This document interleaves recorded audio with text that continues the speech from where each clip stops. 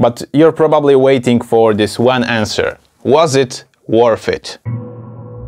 2020, the first year I've lived as a music producer. And for the people that are aiming to become an online music producer, like selling beats online, that kind of thing, it's like, whoa, he did that. This year was great.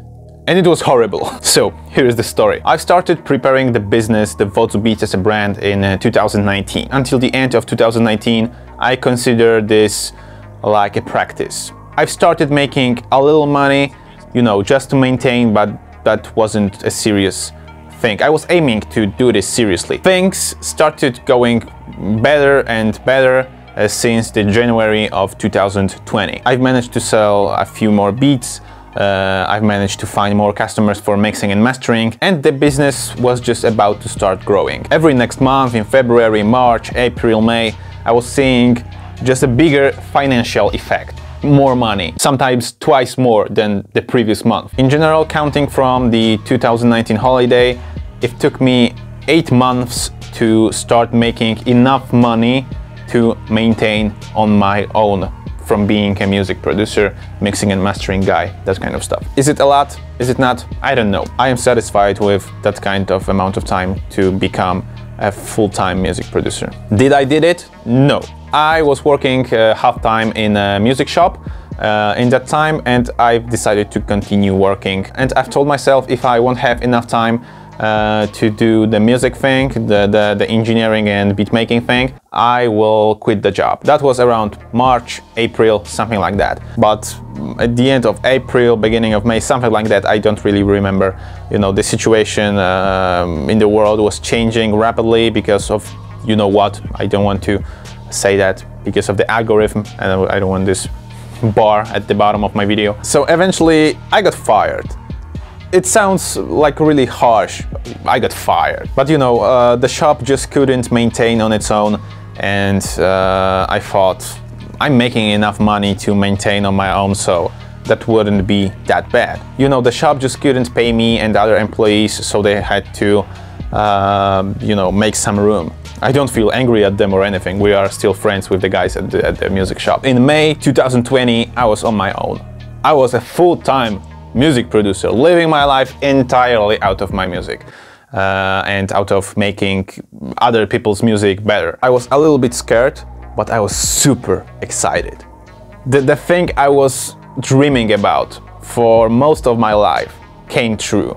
Making money on my own from what I like and what I like to do. In the meantime, I started growing this YouTube channel more, and you know, everything seemed to be like really good, and I was aiming towards a good direction, I think. I've managed to go for a holiday, 2 weeks with a tent with my girlfriend, and you know, we were traveling across the Polish coast in the north of Poland. It was a great trip. The rest of the year was pretty good financially, except November and December, which were horrible. I don't know, maybe people don't make music at the end of the year because they are saving for Christmas. I don't know. I finished some bigger projects in November, so maybe that's the thing. I've just, you know, some people just stopped paying me, and that was the reason. So I'm looking for collaborations. I've also begun some serious advertising campaigns in the United States, in Poland. You know, I'm just trying to grow this bigger and bigger. But you're probably waiting for this one answer. Was it worth it? As always, it depends. You know, in 2019, I've quit the university to pursue my music dream, making money out of music. And it was a really stupid decision. I don't really know. I just did it. And it was like, I've managed to get this half-time job in the music store. I was making enough money to pay my rent for this flat right here, but I had to make the rest of the money out of the music.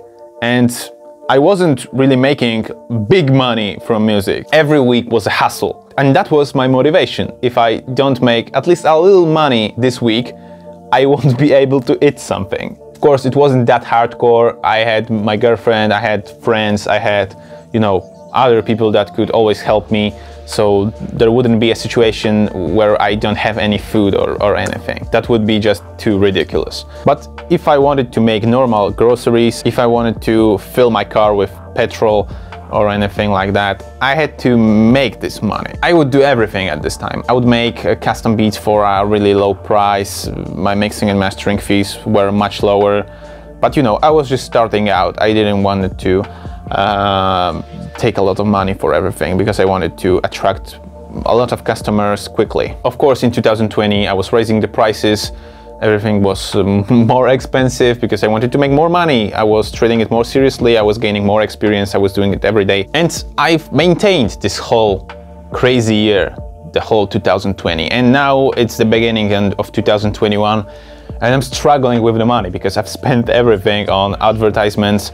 And you know, I'm trying to drive more customers, I'm trying to grow the brand. And it's a really hard moment for me, full of doubts if I should continue all of this, because I haven't been selling beats for the past months really. I've earned much more or less money, and I've just started doubting everything, if I should actually do what I'm doing, if it doesn't bring me enough money to maintain on a normal level. Because there has been days in the last 2 months where I didn't have the money to make the groceries. It was a really unpleasant feeling. I've managed to, you know, pay the rent and everything, but that's all. So guys, if you want to buy any samples from me, if you want me to make some samples for you, or if you were an artist and you need some mixing and mastering or some beats, hit me up. I will give you a good discount. The website is in the description down below. And as I've said at the beginning, it was a really exciting year. And it was a little horrible year.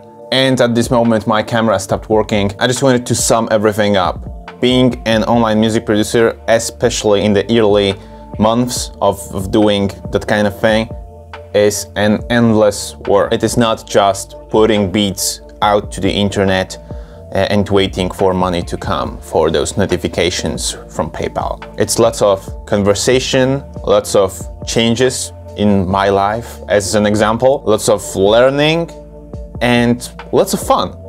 That's the most important thing in all of this hustle and all of this struggle. I hope this year will be much better, and I will put all my power together to make this happen, to grow this channel, to grow the business. And yeah, see you in the next videos.